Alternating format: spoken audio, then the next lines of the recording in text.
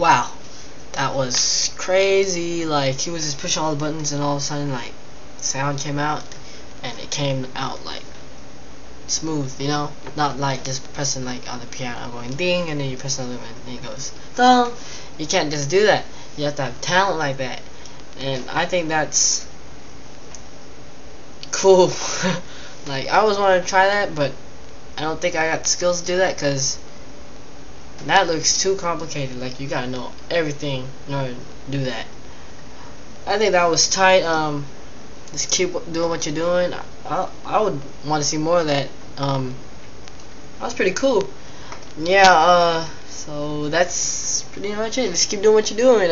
Probably watch more of what you make or get on tape, I guess, or record.